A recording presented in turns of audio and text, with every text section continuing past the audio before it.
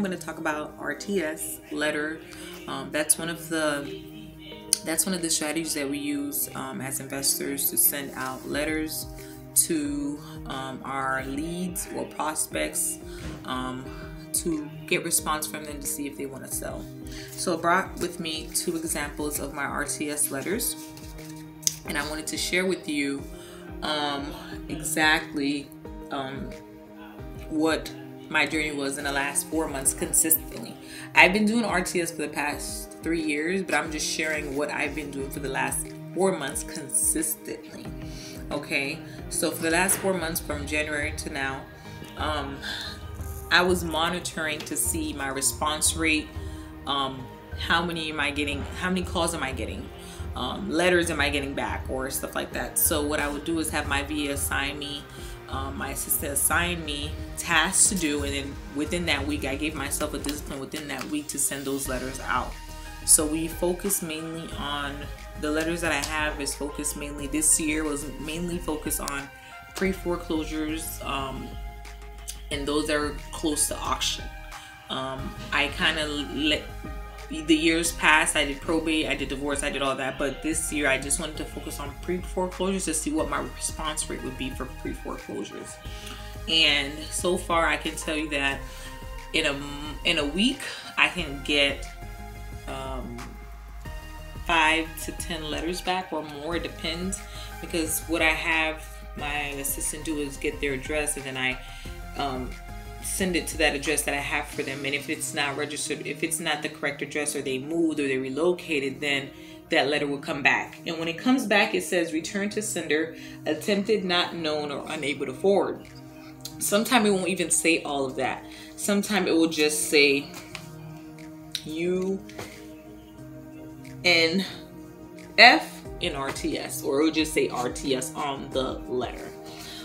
So UNF of course means unable to forward, and RTS means return to sender. So when they return it back to me, that's when I ask my VA to go back and review the address again, and review the homeowner's address, their relative's address, so that I can send it to the correct address. Sometimes when we do get that, then I resend it again.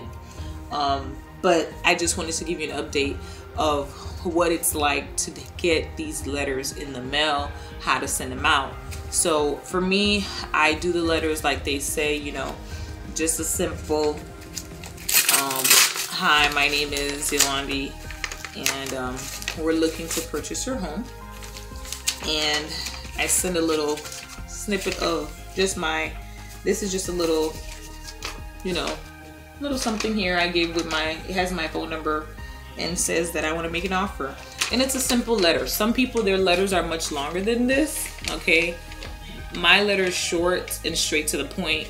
You know, this is Yolandi Petit, I'm a real estate investor, I know it's your property and so address or so and so area, and I would like to help you with it, with the pre-foreclosure proceeding. If you can please give me a call back. And I sign, and then I said PS, and then I add my number, and let them know that there's still hope. You know, some people, they get discouraged once they're in a pre-foreclosure proceeding. They automatically, once they're in pre-foreclosure, they automatically give up. So I always like to just give a little encouragement at the end of the letter, and then I get a lot of responses. I'm not gonna lie. So I want to say, I got a few phone calls back. I don't have it on top of my head right now, but I know it's about 5 to 10 phone calls back. And I had surprisingly 1 letter returned to me with the owner. The owner sent my letter and her letter back in the mail to me. So that was only 1. And she told me kindly that she does not want to proceed at this moment, that they'll handle it on their own. But I just follow up. Even though when they do that, I still follow up with them.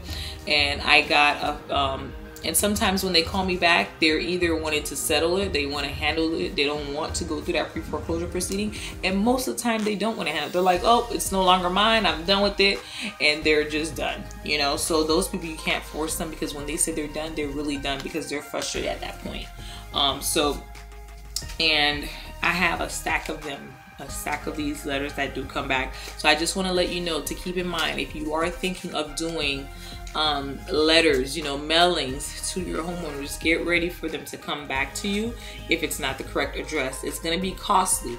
Stamps are, the book is $13. I bought stamps for me to stamp my letters because I felt like it'll be like quicker for me. Ink, if you're printing it out, think about ink wise, you know, ink could be 40 to 50 bucks. So all of those envelopes, I bought me a box of envelopes to make it easier for me.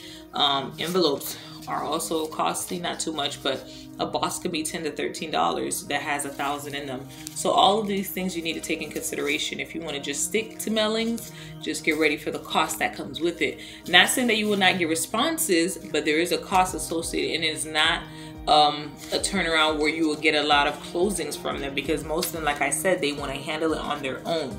So if you are thinking of doing letterings, think about it twice to know that if you're ready to afford the cost that is associated with it. Okay, so yes, you have to pay for stamps, envelope, ink, paper. You know, I have to buy these things every time that I go out. You know, I have to consistently buy them.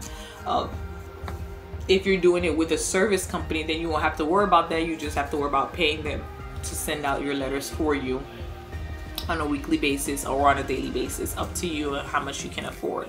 All right, so that's it for my letter mailings. I just want to give you an example and the cost that is associated with it and what the terms may mean, because I know that when I first started a few years back, I was like, what is this? What is UNF? What is RTS? So I was like, you know what, let me share it with you guys just in case, you know, you're getting into this and you're not sure of what to expect, and these are not the things that they share with you. You learn as you go. You know, you will always learn as you go. So I just wanted to share that with you. Thank you so much. I pray again that you guys follow me on my YouTube page, like, share, and subscribe. Thank you.